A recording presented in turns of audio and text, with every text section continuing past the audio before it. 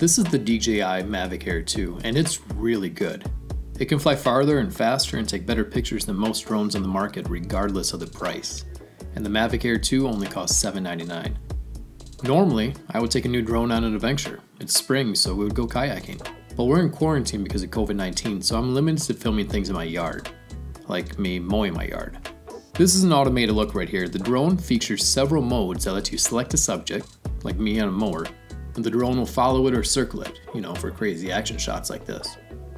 I love the Mavic Air 2, but it has a critical flaw. The obstacle avoidance technology isn't as good as advertised. For one, the drone doesn't have sensors on the side, so when the drone is panning around a subject in an automated flight path, it can't see things on the side.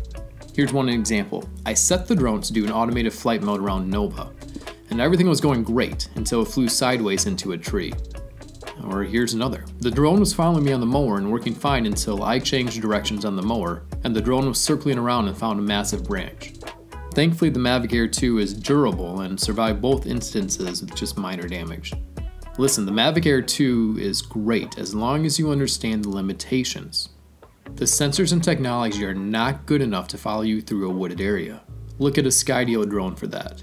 But besides that, the Mavic Air 2 sets the bar really high for other drones. For one, this drone is fast. In sport mode, it hits 40 miles an hour. In normal mode, which is better suited for camera use, it goes about 30 miles an hour. The camera is fantastic. It can record 4K video at 60 frames per second and take raw images from the 48 megapixel sensor. And the fidelity is great too.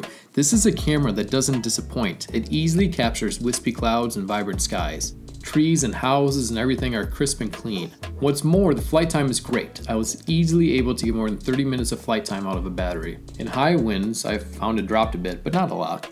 Overall, at $800, the Mavic Air 2 is the drone to buy for the money. But really though, you should look at spending $988 and get the bundle that includes travel case and the 2 extra batteries.